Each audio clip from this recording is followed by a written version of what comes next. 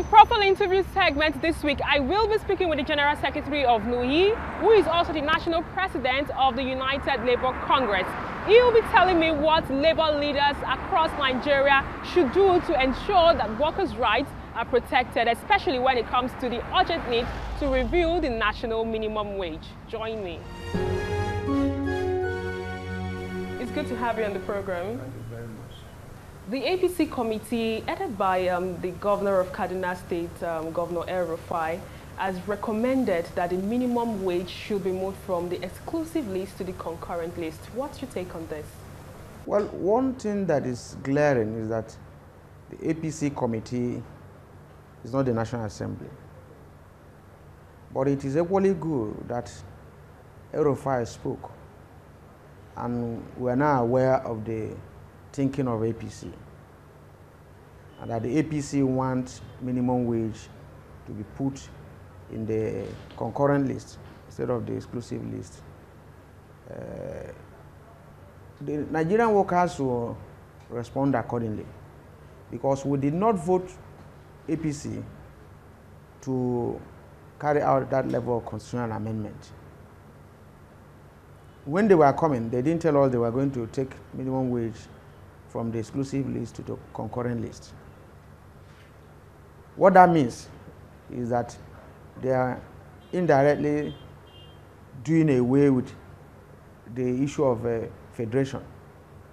They want to look at a kind of confederal arrangement where the states generate their resources and pay the workers. Now, if the country wants to go confederal, that will be a different ballgame. But I don't think that any worker, and I think that recommendation amounts to political suicide.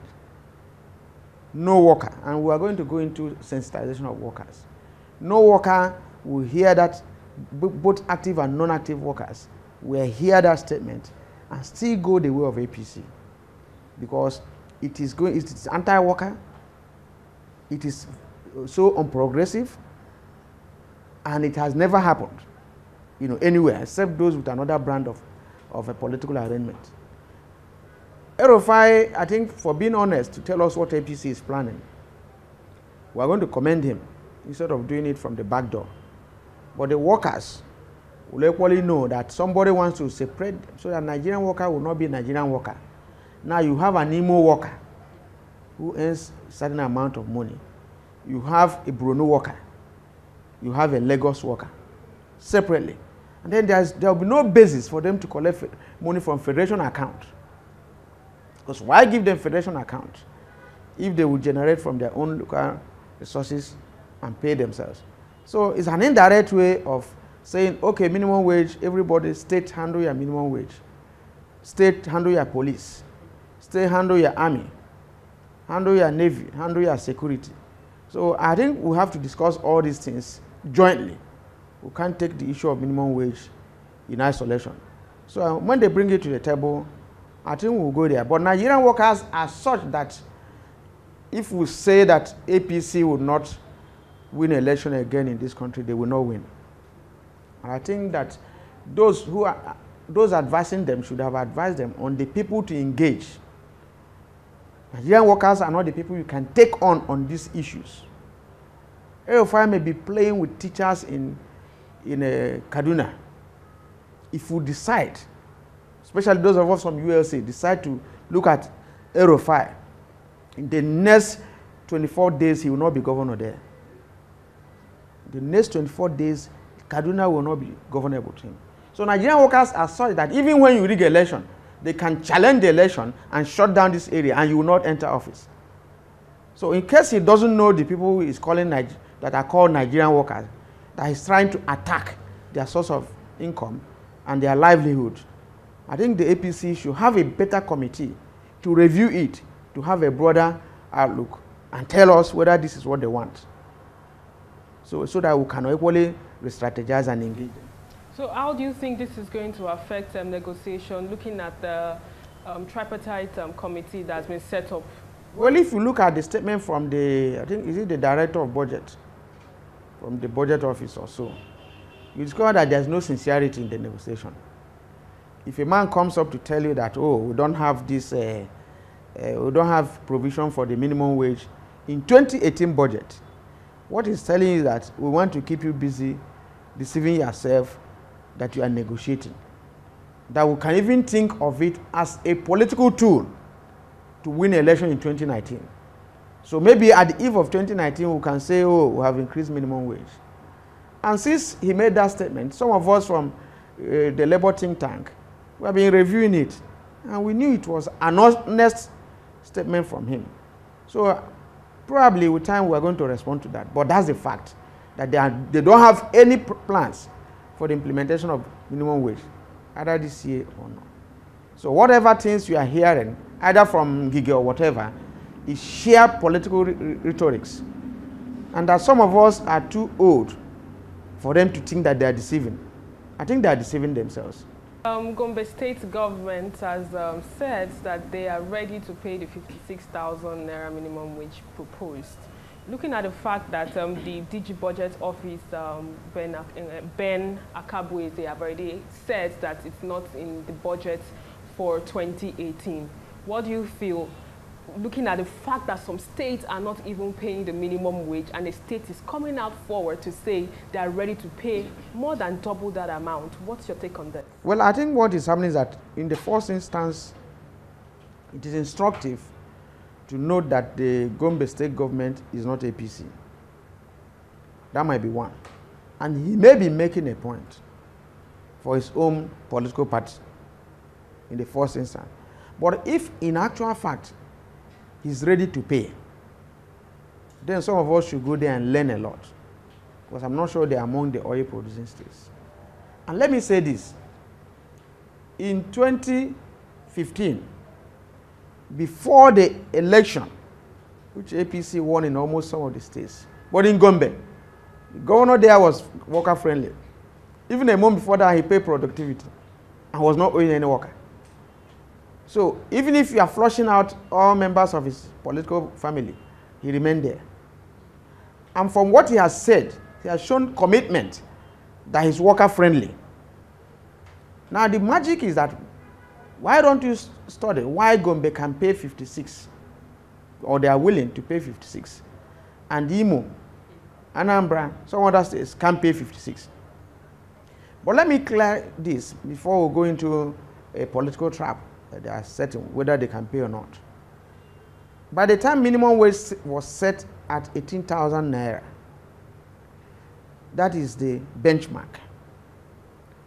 And under the law, the very moment a benchmark is set, any state that has the capacity can pay more than that. So I don't even see anything holding Gombe State government from paying 50 as of today, since the benchmark is 18,000. That 18,000 is the level at which you can't go under. But the ceiling up there is not pegged. So I think the states that can pay should go ahead and pay. But some other states that can't pay, with what is happening in Gombe now, shows that there is not their priority. They may have other priorities, contrary to human beings. They may be interested on contract award while people are dying. So maybe Gombe State government is talking of people first. And where you have people first, that country will grow. I think if he has said it, he must have checked his resources, and I think it's doable. Most other states can still do that, or even do better.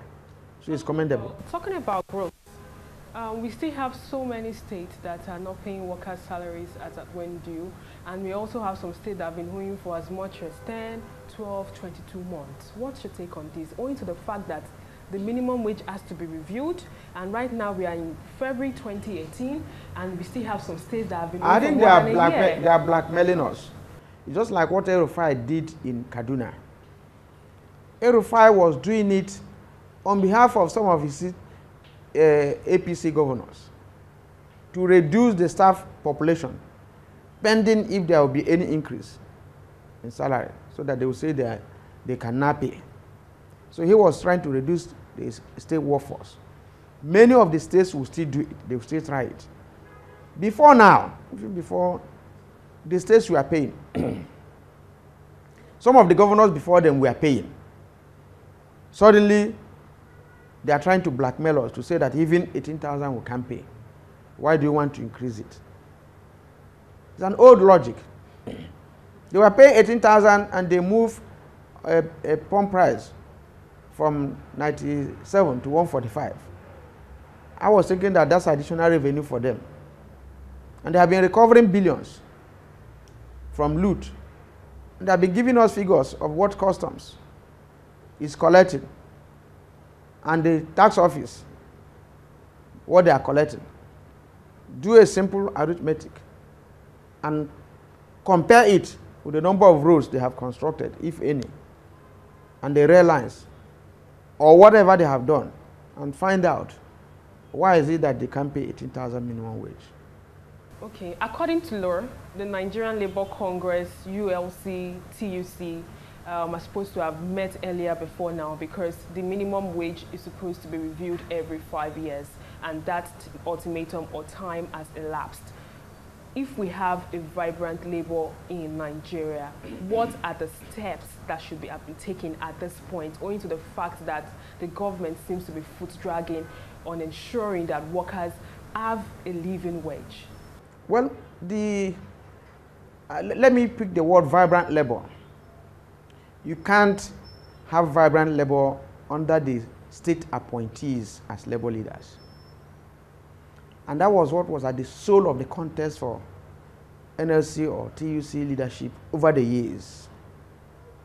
When you have those people who are government employees imposed on us, there's nothing they can do.